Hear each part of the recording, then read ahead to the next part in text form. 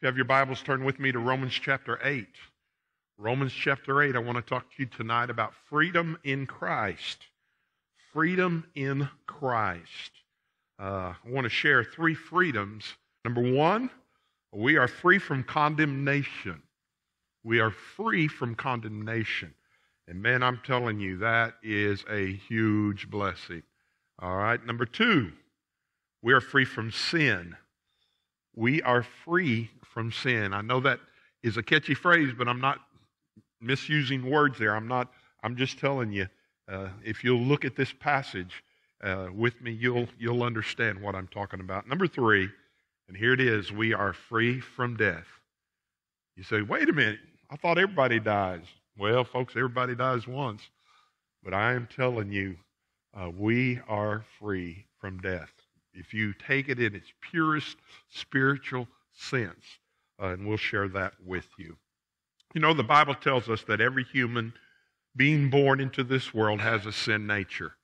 Okay, and just because you get saved doesn't mean you don't have a sin nature. If you sit here and tell me you haven't lost your cool one time after you got saved, I am going to question your word. All right, if you haven't had a bad thought, I know you're lying. All right, so we still have the sin nature, but Psalms 51:5 says, "Behold, I was brought forth in iniquity." Okay, I was born into sin, and in sin my mother conceived me. We can all say this, folks. We were all born into sin. You had to have a father and a mother. You're not Jesus, okay? All right? The virgin birth is a totally different thing, and we're not going to get in that tonight. But I'm telling you, you were born a sinner. It also tells us that every unbeliever is under God's condemnation and are children of wrath. If you need a scripture on that, Ephesians 2:3 tells us that. Lost people are heavily influenced by Satan and the demons. Everyone will stand before God and be judged. Without a personal relationship with Jesus Christ, those without Christ will be condemned to hell.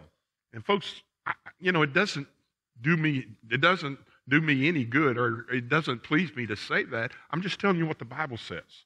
All right? Nobody preaches on hell anymore, and we're not going to tonight, but you have a choice, okay? Nobody can, the predestination, God never, just says, okay, you're going to hell.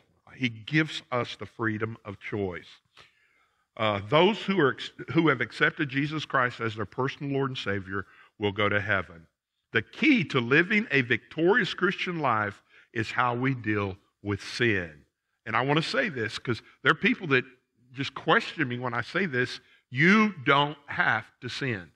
I didn't say you were perfect. I'm just saying you have a choice. You don't have to sin. And we will show you this in just a few minutes. It will always be a personal choice. God never makes us do anything. We have to decide for ourselves who we are going to serve each day of our lives and in each decision that we make. You can have freedom in Christ Jesus and power over sin. And let me give you the bottom line. In Adam, we are all condemned. Okay, we are all sinners in Adam. And the Bible tells us. But in Christ, there is no condemnation. So let's look at Romans chapter 8, verse 1.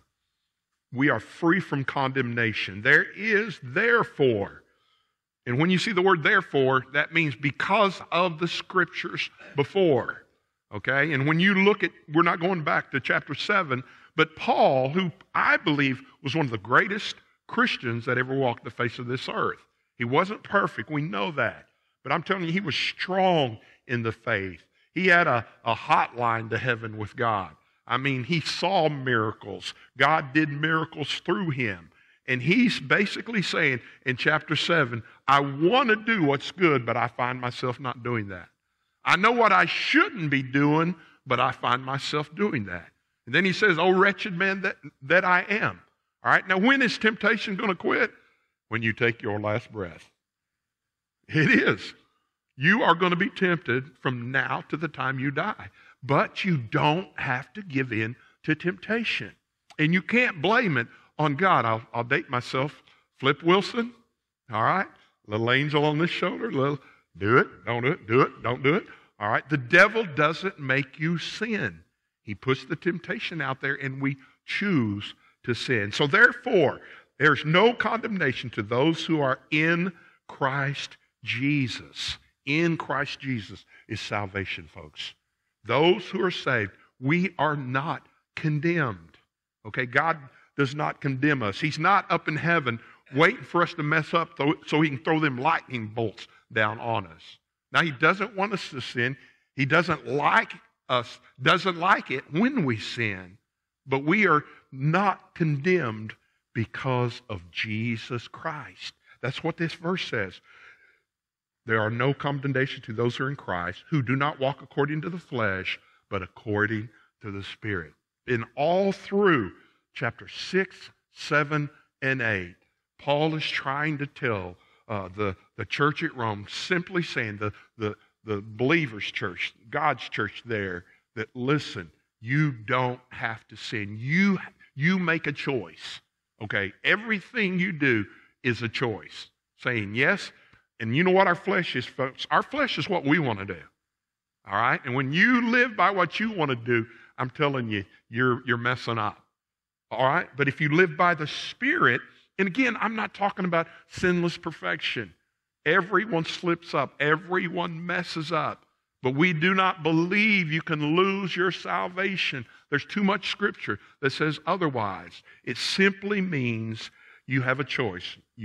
Are you going to walk in the flesh or are you going to walk in the Spirit? For the law of the Spirit of life in Jesus Christ has set me free from the law of sin and death. So the key here is walking in the Spirit. And I got to thinking about this and jotted 3 things down here. The law cannot claim you. All right? The law cannot claim you. You are under grace. You are under grace. Number 2, the law cannot condemn you. Paul says right here that we are not condemned. Why? Because of the forgiveness of Jesus Christ. God forgave you of your sins. And some people, and this is a thing that I say, folks, we as Christians do not need to be a disgrace to grace. We don't. Because I've heard people say, well, I'm going to go out on Friday night and I'm going to do this. I know it's a sin, but I'm going to go, to church on Sunday and ask God to forgive me. Folks, I'm just telling you that is not going to work with God. All right? Either they are in a serious backslidden condition or they may not even be saved. All right? I'm not judging. I'm just saying the law cannot condemn you. Number 3, the law cannot control you. The law cannot control. And when we think of the law, folks, we're talking about the Old Testament.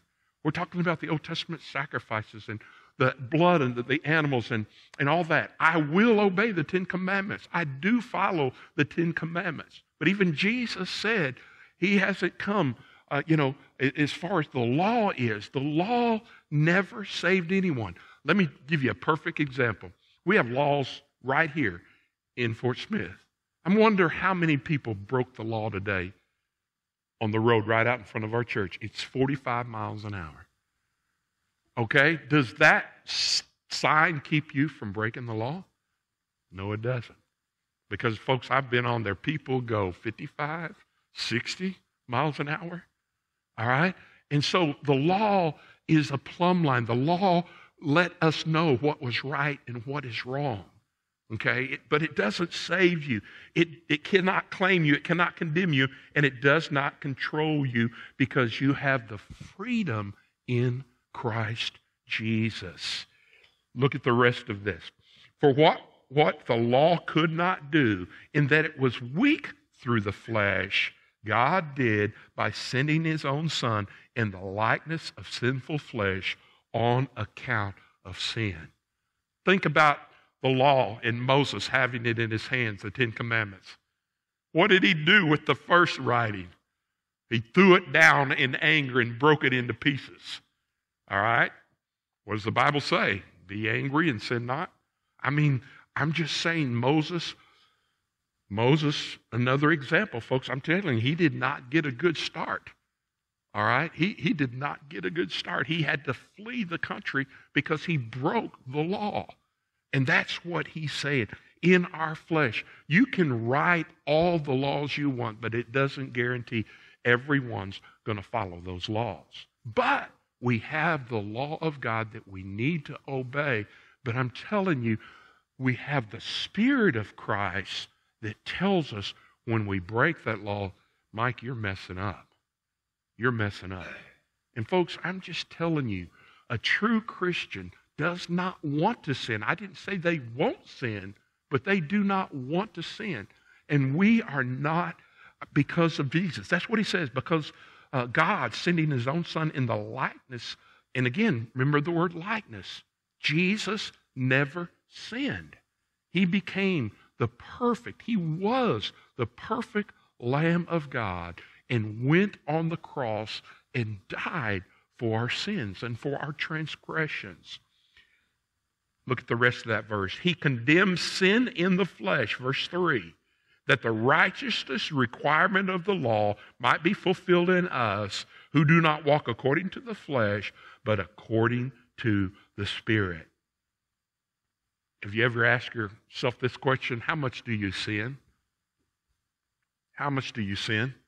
Can I answer that for you? As much as you choose to do. Okay? Because, what we do, and we do it in our mind, okay, I haven't killed anybody, I haven't committed adultery, I haven't done none of the big stuff. But folks, I'm telling you, even Jesus said, if you're breaking one of the laws, you're breaking all of the laws. And I can tell you one we don't keep. You tell me you've never lied, you've never bared false witness, you've never exaggerated. You can't keep the laws, and keeping the laws doesn't save you, folks. We are not condemned. Yes, we are guilty before Christ, but he forgave us of our sin, and we are not under condemnation. Yes, we can be under the judgment of God. Yes, God can scourge us. God can correct us and discipline us, but we are not under condemnation. We are free in Christ Jesus. Hold your finger there and go to Colossians 2. Go to Colossians 2. Man, I love this scripture. Look at Colossians 2:13. And you being dead in your trespasses and the uncircumcision of your flesh, he is made alive together with him. Folks, I wasn't sick with sin. I was dead in sin. All right? I was dead. All right? I wasn't spiritually alive. And when you came to Christ, he made you alive in Jesus Christ. Folks, if I have a choice, I really don't want to hang around dead people. Okay? I want to be around somebody that's alive. I want that Holy Spirit, that feeling. I tell you one of the neatest things. Just this Sunday, I was in the baptistry with Nancy. And I'm telling you, hair went up on the back of my head when she came up and praised the Lord. Why? Because she was free. She got that peace that passes all understanding. Now look at this. He has made us alive together with him, having forgiven you all trespasses.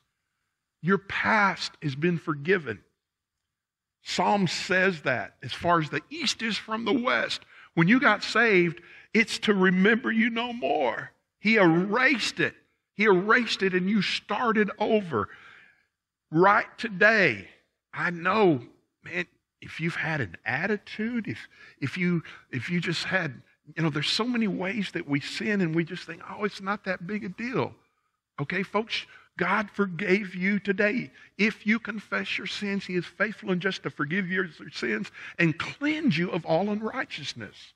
Now look at this. Having wiped out the handwriting of requirements that was against us, which was contrary to us. Now think about this one. And if it was my sin, I'm telling you the list before I got saved, it was 22 years old. You could start here and it would roll to the back of this church. That's how much sin I had in my life. I mean, I wasn't pursuing God. I wasn't saved. I'm just telling you. But look what he did.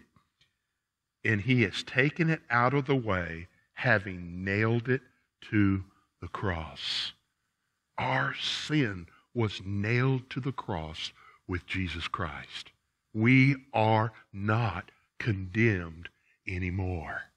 That condemnation is not there. It is not there. Having disarmed principalities and powers, he made a public spectacle of them, triumphing over them. See, Satan thought he had won at the cross. Satan thought Jesus was dead. Satan thought, man, I am the victor. All right? I influenced the Romans. I have done all this.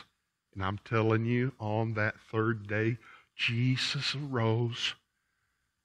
He was alive, folks. He was seen by more than 500 witnesses. And that is what set that church on fire, that Acts chapter 2 church. They had seen the risen Christ. So what, and the reason I say this, we are not condemned. Satan keeps condemning us. Satan keeps beating us down. Satan keeps telling us, you are worthless. What if everybody knew what you were thinking right now? What if everybody saw what you just said? What if everybody? And you don't want to do those things. But the key there is walking in the Spirit. We are not condemned. We are free from sin. We can choose Jesus Christ. So, we are free from condemnation. Number 2, we are free from sin. We are free from sin. Look at verse 5. For those who live according to the flesh set their minds on things of the flesh. And folks, it's just like telling a lost person, for instance, and again, you can take any sin. They don't think certain things are sins. Why? I've heard this said, well, it's my body. I can do with it what I want to do with it. But folks, I'm telling you, there are sins. I mean, just like drunkenness, all right?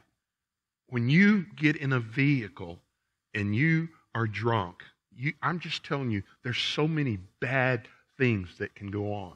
And what they say is, oh, I just drank one too many, and oh, I'm trying to drown my sorrows. Oh, I'm trying to do this. And a lot of people in that sin doesn't see that there's anything wrong with that. Well, folks, if I'm in my car and I've got my grandbabies in the back, there is something, I don't want them to be on the highway when you're there. Okay? Your sin affects others. And that's what he's saying. He's saying, folks that are lost, they don't even realize that they're lost. They don't even realize the consequences of the choices that they make. Why? Because they live in the flesh. They just live in the flesh. They don't think anything about it. But those who live according to the Spirit, the things of the Spirit. You know some of the most exciting people that I have ever hung around? It's new Christians. People that just got saved. I mean, they don't have a care in the world. They just got their burdens lifted. They just realized who they are and what happened in their lives. And they are filled with the Spirit and so excited. That's what he's saying. Look at verse 6. For to be carnally minded is death. That's, again, lost. Carnal is worldly. Okay? It's death. Okay? You will be separated from God. But to be spiritually minded is life and peace. Life and peace. Think of those two things. Think of those two things. I'm just telling you, folks, God quickens us. God gives us life. God gives us hope. God gives us eternal life. He quickens us with that. And not only life, but peace. Again, folks, one of the things, when I made my third decision, I never had the peace of God in my life. I went to church. I grew up in the church. I walked away from the church for 2 years. But I am telling you, when I really was alone and got to thinking about it, I did not have that peace. Folks, that peace comes from knowing Jesus Christ as your personal Lord and Savior. It gives us peace. Look at verse 7. Because the carnal mind is enmity against God. The carnal mind, the worldly mind. Folks, just think about what's going on right now. You can't go into the grocery store now and be safe. You can't go to Walmart. You can't go to a gas station. You can't go to a school. There are even shootings in churches. We know that has happened. Why is that? That's that carnal mind. They're living in sin. They're not considering God. They're not walking in the Spirit. They don't even know what the Holy Spirit is. The carnal mind is enemy against God, for it is not subject to the law of God, nor indeed can it be. So then those who are in the flesh cannot please God. Now, you can be a good person.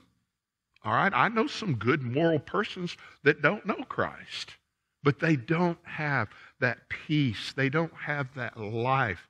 They don't understand. It's kind of like if you've never experienced something, you don't know. You didn't know it was out there. But I'm telling you, peace comes from knowing Christ. And Romans 6, just go back 2 chapters with me. Romans 6. Paul says this really, really well in these verses. For if we have been united together in the likeness of his death, verse 5, certainly we shall be in the likeness of his resurrection. That power, that resurrection power that was in Jesus Christ is in us now. It's that dunamis is the word, okay? That's where we get our word dynamite. Dynamite, okay? Explosion, excitement. All right? Knowing this, that our old man was crucified with him, that the body of sin might be done away with, that we should no longer be slaves to sin. Folks, if you even think about baptism, buried, death with Christ, raised to walk in the newness of life. He has given us that new life. For he who has died has been freed from sin. What does that mean? We don't have to sin. We don't have to sin. Now, if we died with Christ, we believe that we shall also live with him, knowing that Christ, having been raised from the dead, dies no more. That's why I say, and that's in the second part, or the third point. Folks, I'm telling you, we're not going to die that second death. We are alive in Jesus Christ. Death no longer has dominion over him. For the death that he died to sin once and for all, but the life that he lives to God. Now, verse 11 is the key. Likewise, you also reckon yourselves to be dead to sin. Now, folks, I'm telling you, I need to be dead to sin. I need to be so Spirit-filled that when sin tempts him, when sin comes to my way, it's really not a temptation. Because here's the deal. Satan, just like when he was talking to Eve, he wanted to put doubt in Eve's mind. Okay? You know, God really didn't mean that. He just, if you do this, you'll be like God. He lied like a dog. All right? He lied. And that's what he's saying. We have, for instance, and again, I'm not trying to be morbid here, but if there was a person, if there was a casket here, sitting right here and somebody in that thing, it doesn't matter what you did. You could walk by there, you could pray, you could do whatever you want. That person is not going to react to you. Why? Because that person is physically dead. And what he is saying is we need to be so full of Jesus that when that sin comes up to us, we don't even react to it. We don't even react to it. And folks, I'm telling you in life, that is not an easy thing to do. When somebody's being ugly, when somebody's in your face, when somebody's being mean, when somebody's messing with your family, okay, we don't need to react to that. Again, I'm not talking about being a doormat. Yes, I will defend my family. I'm just simply saying we don't need to respond to sin. Likewise, you also reckon yourselves to be dead indeed to sin, but alive to God in Christ Jesus our Lord. Folks, I am telling you, I really don't understand people that says, and I've had people, when I've witnessed to them, they said, man, I got to give up this, and I got to give up that, and I can't go do this, and I can't go do that. What am I going to do? I've heard young people say, what are we going to do in heaven? What are we going to do? I even heard a kid say, it might be boring up there. I'm like, dude, you have no idea what you're talking about. You have zero idea. Folks, I am telling you, your first 30 seconds in heaven is going to be the thrill of your life. Why? Because, folks, we are free from condemnation. We are free from sin. We don't have to sin. And I've said this many a times, the closer you get to Christ, the further you get from sin. The closer you get to Christ, the further you get from sin. Then the last thing, number 3, we are free from death. We are free from death. Look at verse 9. Verse 9, Romans 8:9. But you are not in the flesh, but in the Spirit. Folks, that Spirit is exciting. That Spirit of God, when things happen down here 2 weeks ago, excuse me, we just right before the Lord's Supper, I'm telling you, I went home shouting. 4 people join our church. 5 people come down and rededicate their life to Christ. That is a Spirit-filled person, a Spirit-filled church. Okay? It's alive. And I will say this, folks, nobody wants to go to a dead church. Nobody. But we have to stay focused. We have to keep giving God credit. We have to understand it is the Spirit of God that is doing these things. But you are not in the flesh, but in the Spirit, if indeed the Spirit of God dwells in you. Now, if anyone does not have the Spirit of Christ, he is not his. All right? He's not a Christian. He's not a son and daughter of Christ. And if Christ is in you, the body is dead because of sin, but the Spirit is life because of righteousness. And even with the condemnation, folks, I'm telling you, when God looks at you and you stand before God, all right, your sin has already been paid for. Your judgment is the bema seat, and your works are going to be judged. Your sin was judged at the cross. We won't be condemned.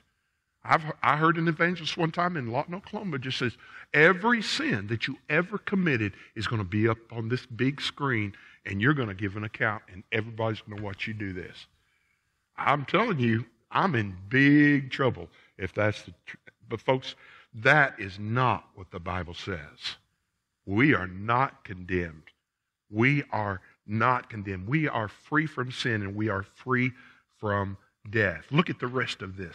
But if the Spirit of Him who raised Jesus from the dead dwells in you, He who raised Christ from the dead will also give life to your mortal bodies through His Spirit who dwells in you.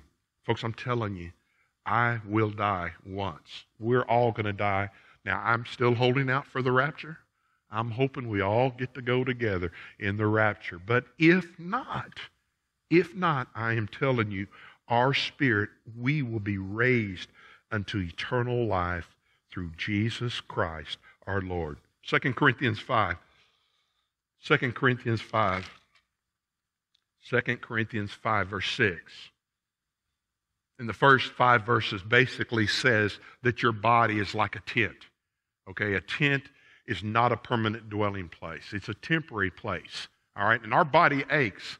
All right, if you're like me, you get up and you figure out what's hurting and what's not hurting, okay? And then you plan your day around what's hurting and not what's... This body is decaying, okay? And the older you get, the more you hurt. All right, I'm learning that. But, verse 6, so we are always confident, knowing that while we are at home in the body, we are absent from the Lord. We went on vacation and we just spent 4 nights in a motel. And after the second night, you know what I missed? I missed my shower and I missed my bed. I mean, why? Because I'm not used to it. And you know what the Bible says? Folks, this world is not our dwelling place. This is not our permanent home. Yes, I live at 9805 Broadwell. Okay, but that's my temporary dwelling place. I've already got a place. And you know what sometimes I have to do? I have to realize in Jesus Christ, I'm already there. This ain't heaven. I'm not talking about heaven here. This is not heaven. All right, there's some people that think this is heaven, and boy, they are seriously deceived.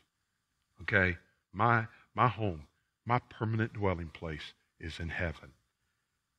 For we walk by faith, verse 7, not by sight. We are confident, yes, well pleased, Rather, to be absent from the body is to be present with the Lord. Folks, I'm telling you, when we take our last breath here on earth, we will take our first breath in heaven with those glorified bodies. We are free from death.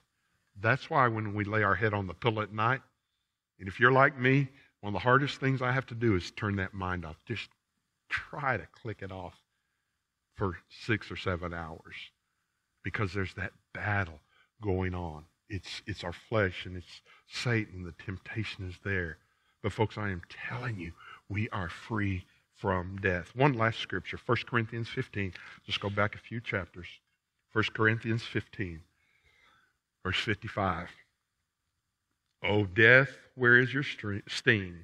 O Hades, where is your victory? Folks, we have victory in Jesus.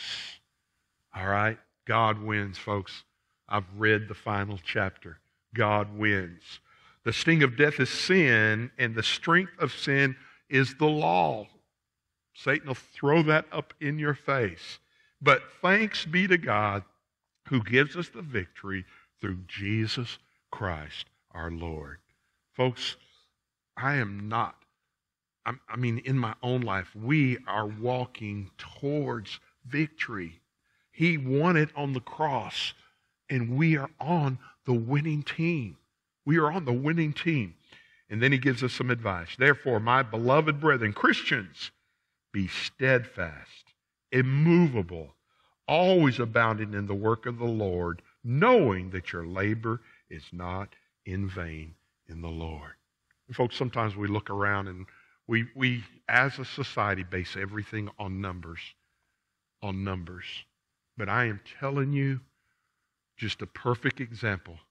Some 75-year-old Christian pastor that's been in West Texas leading a church for 27 years, doing exactly what God has asked him to do, and the most he's ever ran is 45, will be in the same category, will be equal with these folks running mega churches. Why? Folks, I'm just telling you, it's all about God, okay? Because sometimes we just get caught up in worldly things. We get caught up in the ways of the world. And I got news for you according to the Word, folks, the Word of God. The world's never going to satisfy. The world always wants more. The world always, is looking for the big bang and the flash and all these things going off. But, most of it is I did this and I did that and look what I did.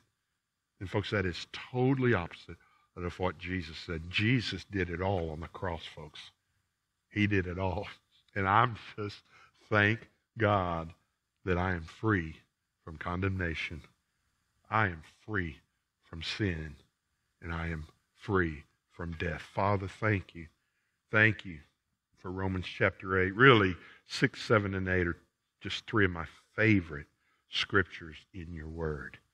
And God, I thank you that because we are yours, because we are saved, because you paid for our sins, God, we don't have to worry. We don't have to fret. We don't have to say things aren't fair. And when I think of your life and I think of Paul's life, you talk about not being fair. And God, I pray that we will not walk in the flesh, but we will walk in the Spirit. I pray that we would be Spirit-filled Christians, just going to bed with a smile on our face, knowing that we have been forgiven, knowing that spiritually minded people have life and peace, and knowing that if we pass away tonight, we will be with you forever and ever and ever. Thank you for the victory you gave us at the cross. In Jesus' name I pray. Amen.